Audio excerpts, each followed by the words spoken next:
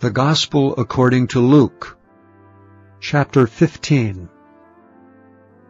Then drew near unto him all the publicans and sinners for to hear him. And the Pharisees and scribes murmured, saying, This man receiveth sinners, and eateth with them.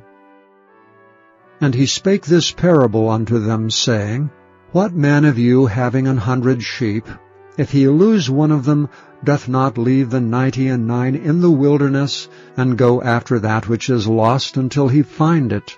And when he hath found it, he layeth it on his shoulders, rejoicing. And when he cometh home, he calleth together his friends and neighbors, saying unto them, Rejoice with me, for I have found my sheep which was lost. I say unto you that likewise joy shall be in heaven over one sinner that repenteth more than over 99 just persons which need no repentance. Either what woman, having 10 pieces of silver, if she lose one piece, doth not light a candle and sweep the house, and seek diligently till she find it? And when she hath found it, she calleth her friends and her neighbors together, saying, Rejoice with me, for I have found the piece which I had lost. Likewise I say unto you, there is joy in the presence of the angels of God over one sinner that repenteth. And he said, A certain man had 2 sons. And the younger of them said to his father, Father, give me the portion of goods that falleth to me. And he divided unto them his living.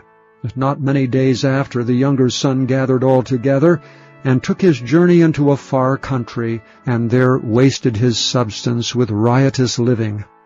And when he had spent all, there arose a mighty famine in that land, and he began to be in want.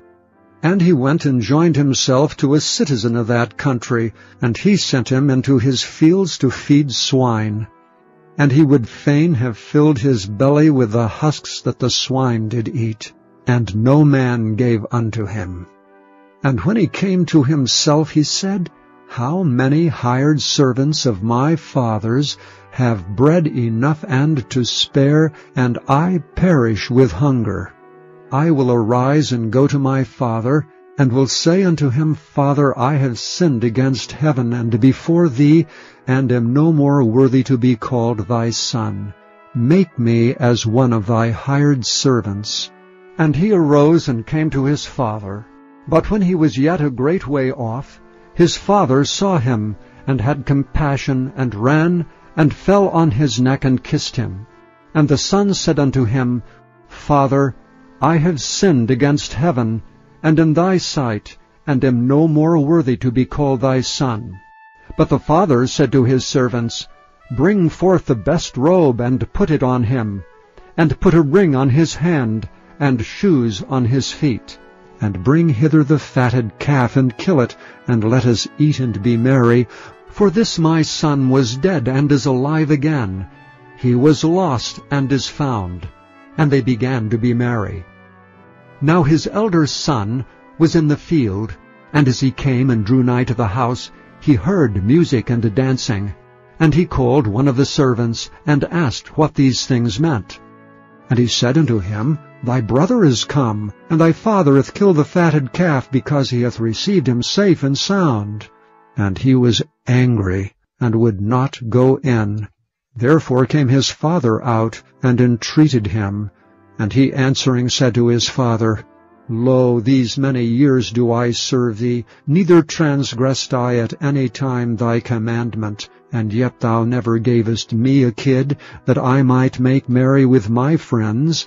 But as soon as this thy son was come, which hath devoured thy living with harlots, thou hast killed for him the fatted calf. And he said unto him, Son, thou art ever with me, and all that I have is thine.